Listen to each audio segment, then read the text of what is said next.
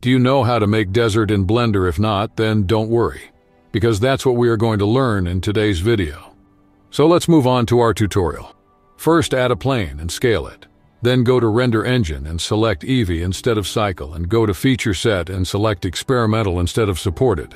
Then put a subdivision surface modifier on it and click Simple instead of Catmull Clark and turn on Adaptive.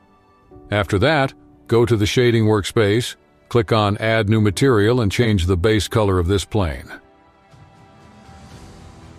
After that, go to Materials, scroll down and select Displacement and Bump instead of Bump Only. After doing all these settings that I am doing, you can also follow me if you want. You can watch this video in slow motion.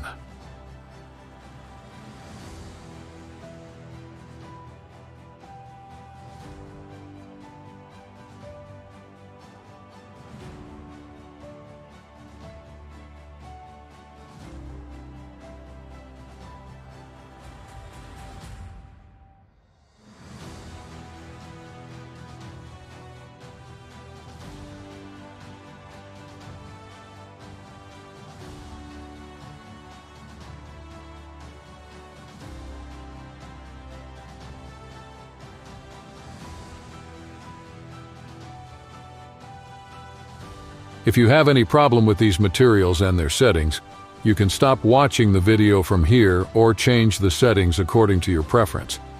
After that, go back to the 3D viewport and you will see that your desert is ready.